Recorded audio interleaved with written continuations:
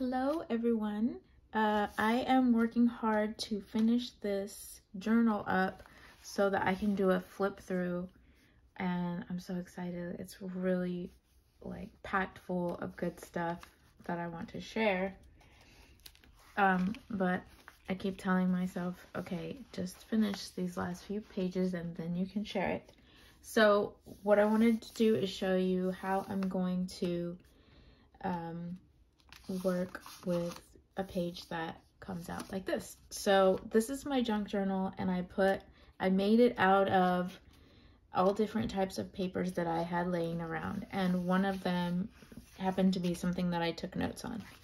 Well, when I wrote over here, it bled through and it's leaving me with this. So I have a few options. Sometimes I paint right over it, but today I thought that I would just glue on a piece of paper that I have.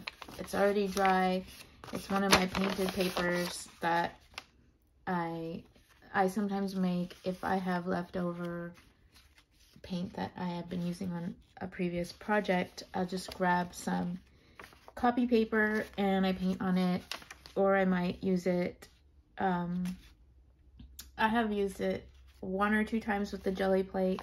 I'm not good at the jelly plate at all. I just barely got one for Christmas this last year. So, but anyway, if you use your jelly plate prints, they might look something like this. And I just kind of measure it against the page that I want to cover.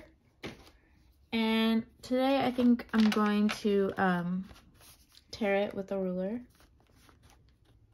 I need to emphasize that I am not very precious in my journals anymore.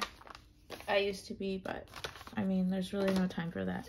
I got a lot of stuff that I need to record and document in here, and I don't have time to be going over something for an hour to get it perfect. So there, I like it.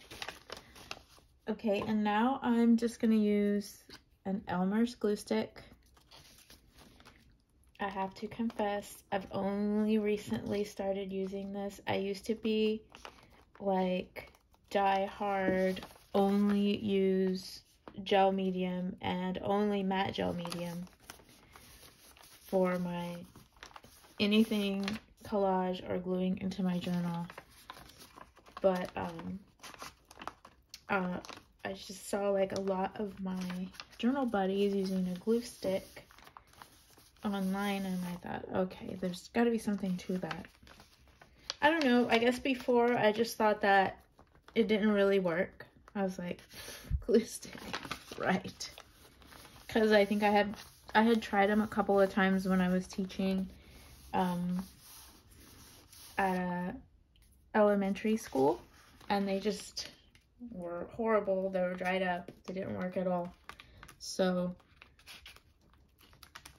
but lately I've been using this glue stick and it works excellent. So I do recommend it now. I am using it, especially if I want to get something done quickly.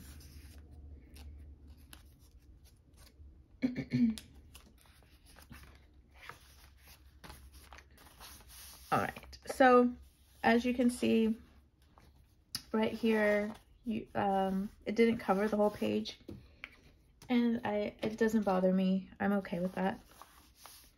I have no idea what I'm gonna put here, but let's just go over what's here, because maybe I might find something to relate to this. So this image is from my collage sheet over on Etsy at my store called Book of Magick, and it's from the kit that's called Moonflowers. And so I printed it out and I cut her face out and then glued along the edges here so that it could be a pocket. This is on cardstock, and sometimes if I don't have cardstock to print on, I'll just print the image out on regular paper and glue it down to a piece of cardstock to make it sturdier, and then cut that whole thing out as one and use it. So this is just a doodle that I made with paint markers on copy paper. And it's from a class that I taught online. And I said it was a doodle because I have doodled this image so many times. But it is a bit doodle-ish because I didn't put a whole lot of overthinking into it. It just kind of flowed out. So in that way, it is like a doodle. And then I put some notes on the back about that online course and things that I liked about it, and how I did feel like I was a good teacher afterwards. And I wanted to keep this to remind myself on the days where I feel like not so good of a teacher. That helps me. So I like how this looks. Now, normally if I'm not filming, I will just sit here in silence and allow something to come to me. So I'm going to take a break and I will come right back, hopefully with a magnificent idea. Okay, so I'm back and nothing like too profound has come to me about this. I think that I will paint a flower arrangement in the middle here and see what happens after that. I do have this little note that says, "Put your ass where your heart wants to be," and it's from Steven Pressfield. And just because it's purple, it stood out to me as I was looking for things to add to this spread. So I might put that here somewhere. And this concept would tie into how well, when he says this, "Put your ass where your heart wants to be," he's talking about physically putting yourself in the space to get what you want. So for me, my example would be, I need to put myself physically in situations where I can teach. And this video is actually one of them. So I think this is a really good idea to put in here. Maybe I'll put it on this side and tie it in somehow. Maybe I can make it like a little tag that kind of wraps around a flower arrangement. So, okay, we'll see what happens. I'm going to use acrylic paints and acrylic inks, some golden high flow acrylics possibly. I'm going to use just whatever I have here on my desk that I use most often. And I'm going to let the video record me now, and I will be back after I'm all finished to talk about what I make.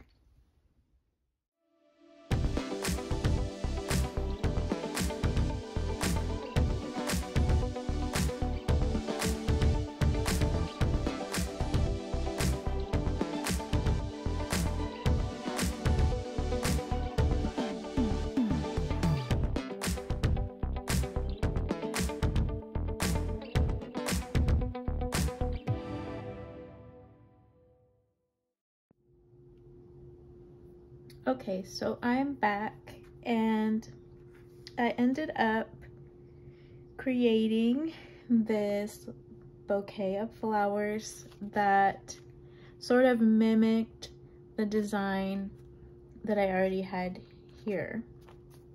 And I'm really happy with how it turned out.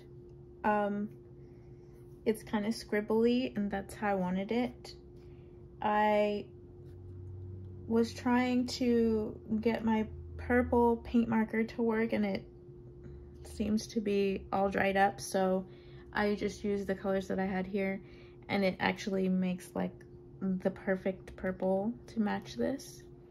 So that worked out well. I made a string. I kind of tied it in by carrying the design over onto the next page. I kept the theme of encouragement to myself about teaching. I kept it going back and forth here.